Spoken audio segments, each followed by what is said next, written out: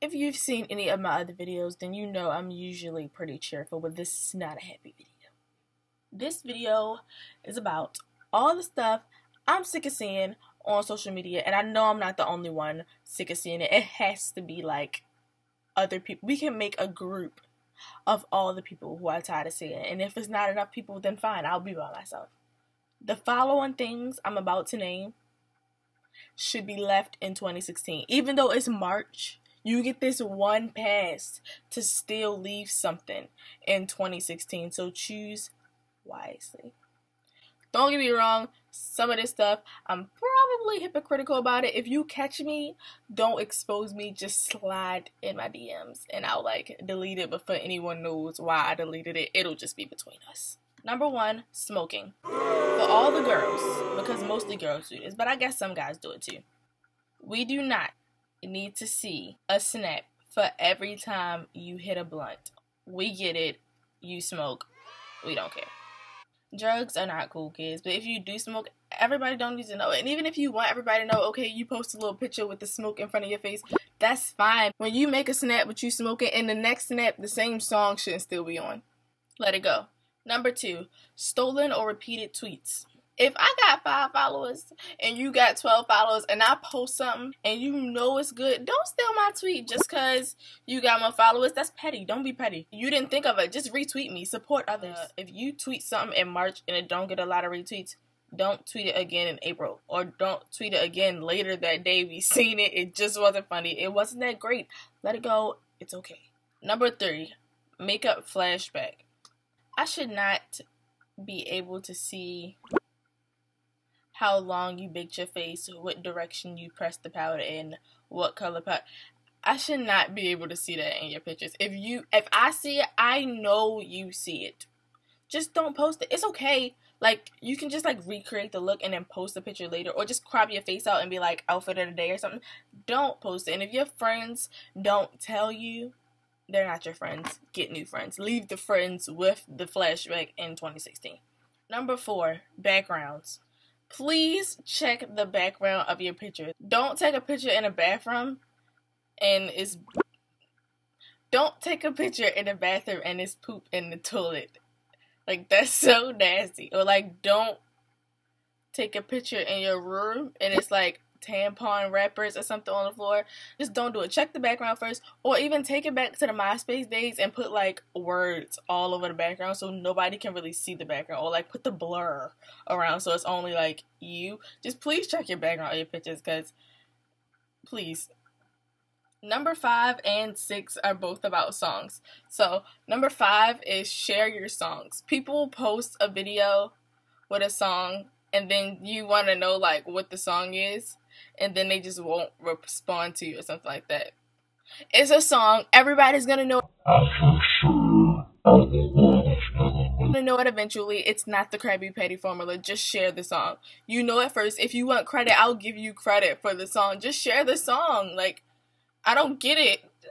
Number 6 is know the words. You don't know how many snaps I see of people who know like the first line of the 10 seconds that's gonna be in the snap, and then for the rest of it, they don't even try to like be cute in the snap camera or something. They just like make fake words. Like, they just mouth stuff that clearly doesn't go with the song. And guys are the ones who do it the most. So like, this, stop. You look crazy. You clearly don't know the words. Just, even if you have to rewind the song a few times to just know the part that you're gonna put in your snap, do that. It's okay. 7 through 9 is all kind of about relationships. So number 7 is breakups. If y'all together for a year and y'all break up for a year and then y'all get back together, y'all aren't 3 years strong, or y'all aren't back like y'all never left. Like, y'all was broken up for a long time. You could have had a whole nother girlfriend or boyfriend in the year that, how do you even think that it's okay to count that? You have to start over like everybody else. That time in the middle doesn't count. Like, you can be all grown up now. Like, no, it's not the same. It's not. Number 8 is Twitter problems. And boyfriend, if you're watching this, like, I'm only this much of a hypocrite about it. Don't put like all your relationship problems on Twitter. But in my defense, I don't put like exactly what's happening on Twitter. I just tweet like subliminal sometimes. Don't go back and forth with your boyfriend on Twitter, with your boyfriend or your girlfriend, or anybody for that matter, on Twitter fussing. Like, everybody don't need to know like what's going on in your home. Like, just text each other or something. Number 9 is pictures.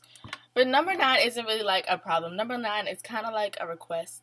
Who takes all of the like all of the cute couple pictures? Because, well, some of them are really awkward, so I guess it can be a problem. Like, if you and your boyfriend in bed and, like, y'all don't got no clothes on and y'all, like, laid up, who took that picture? Like, I can see all 4 of your hands. Who took that? That's nasty. But for the ones that's cute, like, whoever's taking these pictures for y'all, like, if y'all can slide in my DMs and let y'all know, because me and my boyfriend, we be cute.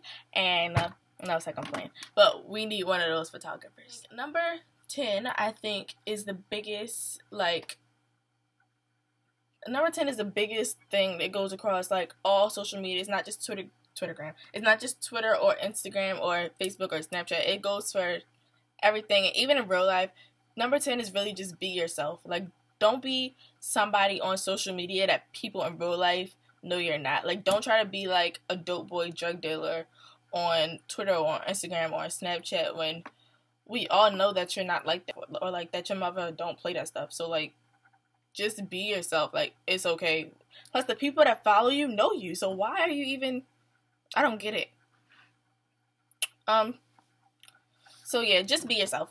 Now, I have so many more rules, but I didn't think I should put them all in the video just because I wanted a decent number. So, just because I didn't want the video to be too long.